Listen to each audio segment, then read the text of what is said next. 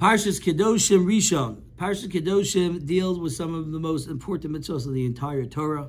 Rashi says we're about to read that this is the Gufei HaTorah. The majority of the Torah is in this week's Parsha. Kedoshim means to be holy. What does holy mean? Holy means to be elevated, to be special, to be different. There are 51 mitzvos, aseis and los aseis, that are in this week's Parsha. And it's actually really 70, and the reason why we say 51 is because some of these other mitzvahs are mentioned in other parts of the Torah, and here they are repeated. But some of first want to say that the 70 is keneged the 70 nations of the world.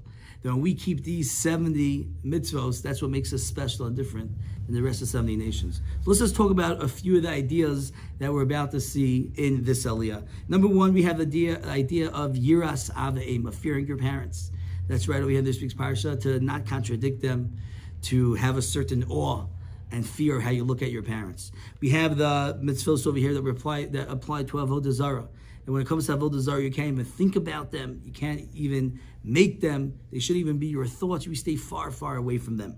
Then we come to the mitzvahs of taking care of aniyim. We have leket, peah, the halachos that apply to making sure you leave special grapes. We want to make sure that the aniyim and the poor people have food when they're going through your fields. We have the aseis and los aseis.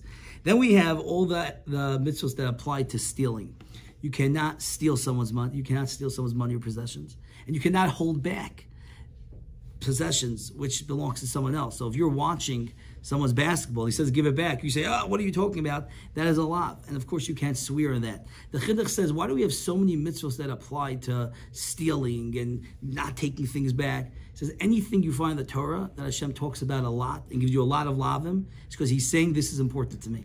Whenever you see something which comes up a lot, don't be careful with someone else's money. Don't steal in the open. Don't steal at night. It's because Hashem's saying this is crucial. So we have all those halachas in this aliyah. And finally, towards the end, we have the mitzvos of being careful how you talk to another yid. Don't curse another yid. The first say that your mouth is so special and so precious because when Hashem blew into you, right, when Hashem created man, he created him with his breath.